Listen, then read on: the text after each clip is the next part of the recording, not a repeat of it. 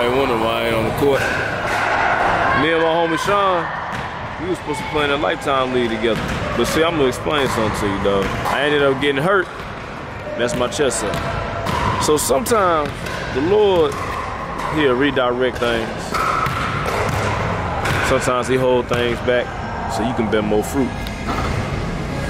Because the end result is you being victorious at the end. It may not feel pleasant at first, you know what I'm talking about, but the end result, you're gonna see the fruit bear and it's gonna blossom.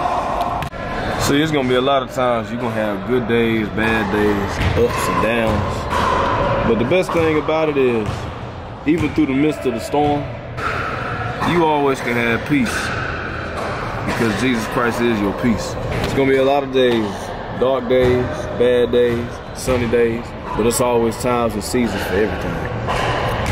And everything has beauty in it. What's going on, everybody? So, this is my new channel. Well, it ain't really new, but I barely posted on this channel, you know what I'm saying? But I want to come on here, you know what I'm saying, give y'all some life advice filled with the Holy Ghost, you know what I'm saying? And I'm going to share a quick testimony. So, y'all know I play basketball. So the gym I go to is called Lifetime Fitness. So I ended up getting hurt preparing for the league. My chest been bothering me, so I ain't been able to play. But my homie Rashawn, he been able to play. You know, so I'm waiting on the healing process in order for me to come back. You know what I'm saying? The Lord been ministering to me. You know what I'm saying? And the title of the video is gonna be Beauty in the Struggle, Beauty in the Storm. You know what I'm saying? See, sometimes the Lord, He allow things to happen so He can redirect our focus. You know what I'm saying? Sometimes our focus is not all the way on the Lord, so He allows something to happen so that we could get our focus back onto Him. You know what I'm saying? See, when you're going through life, you're going to have ups and downs. There's going to be bumps in the road. You know what I'm saying? There's going to be potholes. You're going to be thrown in the fire. You know what I'm saying? But it's all about how you respond while you in that fire. It's all about how you respond in that situation. It's all about how you respond while you going through that tough time. Maybe a tough time with your friend, your spouse, your parents. You may be in a disagreement in your house. Whatever the case may be, it's straight like this. If God is for you, who can be against you? Jesus Christ is the reason why we on this earth to this day. Every day that you wake up, it's another day that God is giving you grace to repent and accept Him as your Lord and Savior. See, when you follow the Lord, bro, everything ain't gonna be easy, but it's gonna be worth it. You're gonna go through warfare, you're gonna go through tough times, you're gonna go through hell some days. But guess what? There's no temptation that can overcome you because, again, no weapon formed against you shall prosper. What that means is the attacks is gonna come, it's gonna hit you. But if you got the armor of God on, which is your word, if you've been in your word, that attack can't do nothing with you. You know what I'm saying?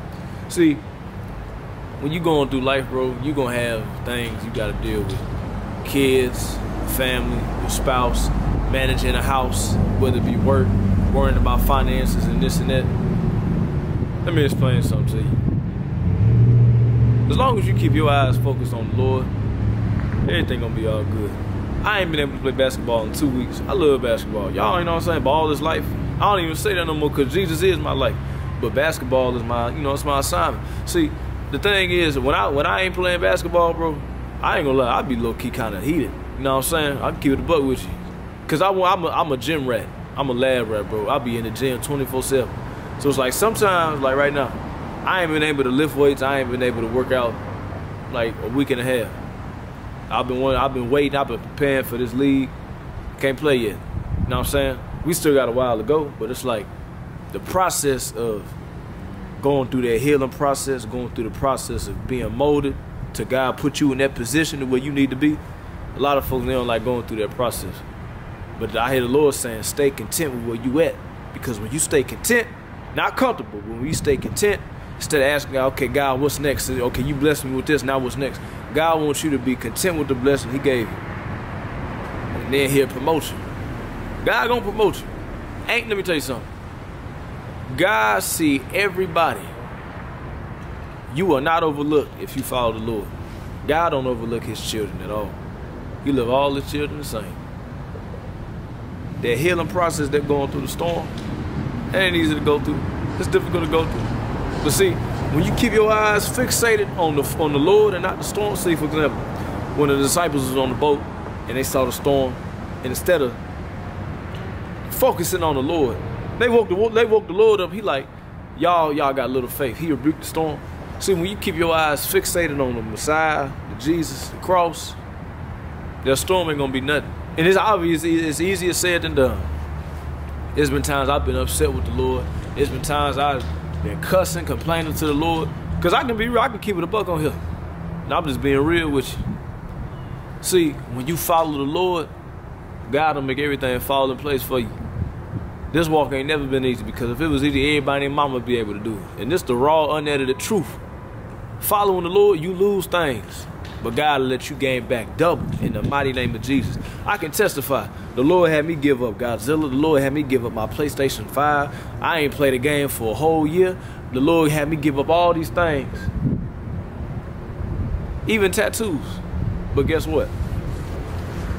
When I first came to the Lord, do you know why the Lord told me stop doing all this stuff? He wanted to remove my mind from all carnal things so I could have 100% focus on him. Guess what? 2 years later, the Lord said I can do all them same things again, as long as I keep my focus on the Lord. See, sometimes people get scared to follow the Lord because they like, okay, if we follow the Lord, he gonna take things away. When you look at it like that, you ain't never gonna get it. But when you follow the Lord and be like, okay, I surrender and I'm trusting that you gonna give me an abundant life, that's when you made it. When you start praying to God like he your father instead of him just being your God, that's when you know you up in that true relationship. You know what I'm saying? See, the Lord, man, let me tell you something. The Lord done blessed my life so much, boy. You know what I'm saying? I'm so blessed to be up in this life that I'm in. And it's only by the grace of God why I'm here. And I'm blessed. You feel me? I'm blessed. You know what I'm saying? I'm blessed. I came from Chicago, bro. Born and raised. God protected me, kept me safe. I'm here. Do you know how many people come out of Chicago? Not a lot.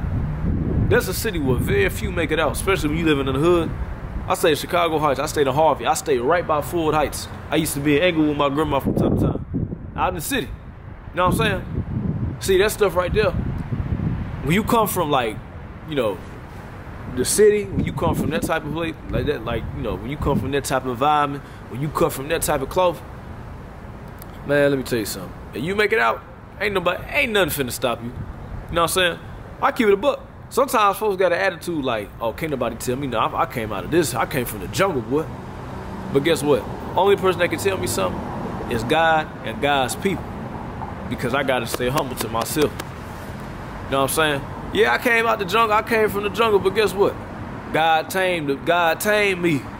And he made me a servant for his kingdom.